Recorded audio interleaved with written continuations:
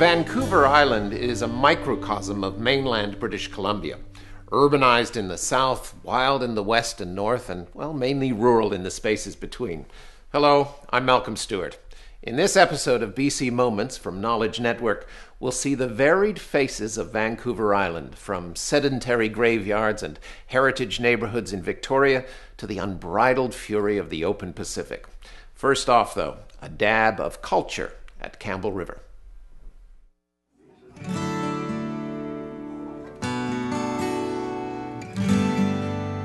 If you really want to know what my paintings are about, said Arthur Villeneuve, you have to go inside them, get lost in them.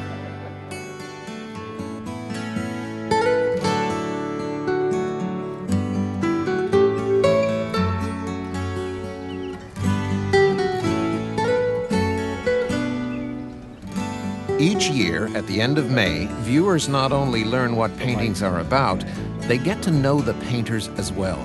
They travel to Painters Lodge near Campbell River, 270 kilometers northwest of Victoria, for a gathering of British Columbia artists called Painters at Painters, the creation of the Oak Bay Marine Group's president, Bob Wright. So I thought it's about time somebody just wanted, set up a deal where they could say thank you to the artists, bringing them up to get together and allowing the public to come in and, as we say, and we still say today, is to brush with the masters.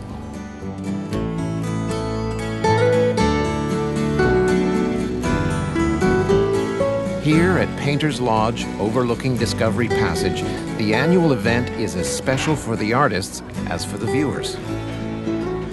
As artists, we tend to be in our studios a lot, and we don't get to see a lot of people, or other artists for that matter. So coming up here, we get to see our peers, and the public is just fantastic. I mean, they really appreciate us.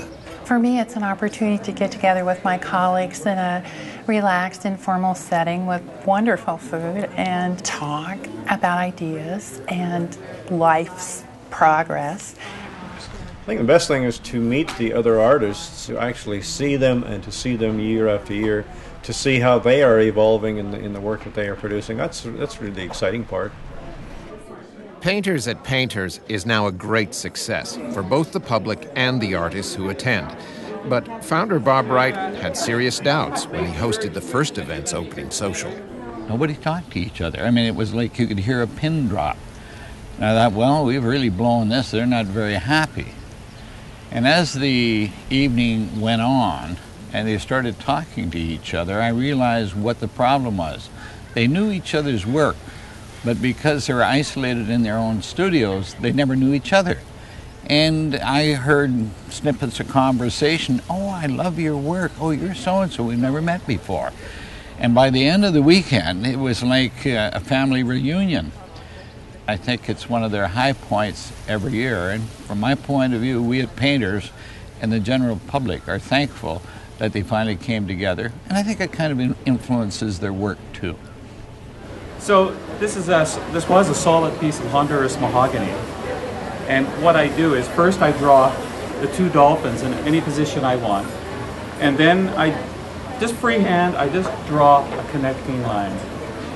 So then I sculpt out the dolphins and extract all the wood in between that's not part of the form.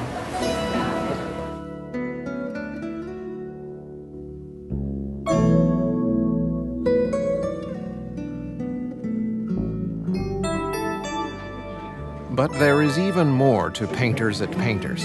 There is education, a gentle education, a presentation of reminiscences with Raymond Chow, and popular workshops with artists such as Grant Lear and Nixie Barton. One show, Grant was really into yellow, and he did the whole show in the studio, shipped the work. We didn't see it for a while, went to the show, and he said, oh my God, I used a lot of yellow. But you never see the paintings all together until you actually get and see them hung. It was too much yellow. And I don't use a brush, right? I use my hands. This is my brush. Yeah. I ensure my hands.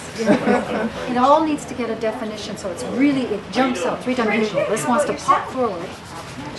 This area needs something. Among the visitors are high school art students, talking here with Ted Harrison. this guy is a hider. He's wearing the hider hat and he's wearing a hider cloak. So it's not you? No, that's not me. But he's looking over the strait, and then there are the animals. I try to keep it simple as possible. You do get an artist block, but I tell you what I do. I walk around during the day in a semi-state of bliss, thinking up paintings, and when I go to bed, I lie thinking them up. So usually I just draw on the ideas I've had while half asleep. When you dream, wrote author-psychiatrist Robert Coles, you are very close to the artist in you. That's what Ted Harrison reminded us, and that's what the Saturna Island artist Anne Popperwell suggests. Popperwell finds her inspiration in dreamlike perceptions of sky, flowers, and the sea. What moves me to paint are these moments of great beauty, a transformative moment. It's a moment right before the wave goes crashing into the shore. And in that moment, it's possible to see the past, the wave building up, the present, the wave about to break, and the future, which is the wave crashing into the shore. When Bob Wright created Painters at Painters in the mid-1990s, a handful of artists were invited.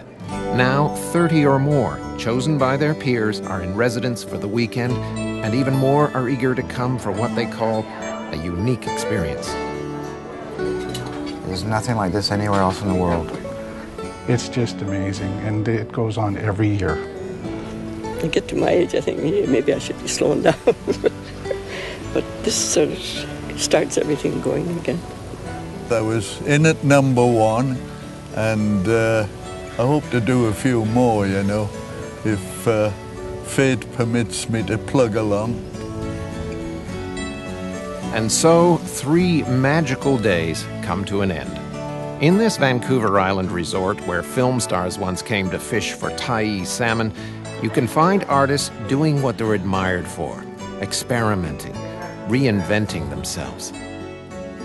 It is an extraordinary experience for artists to be freed for a few days from their isolation to connect with each other and with their audience.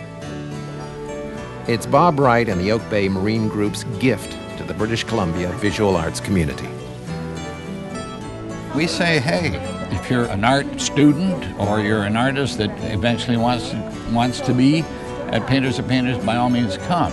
If you're somebody that enjoys art, come anyways. You can do it for virtually free. We don't have a ticket taker at the front gate, and they're coming in droves.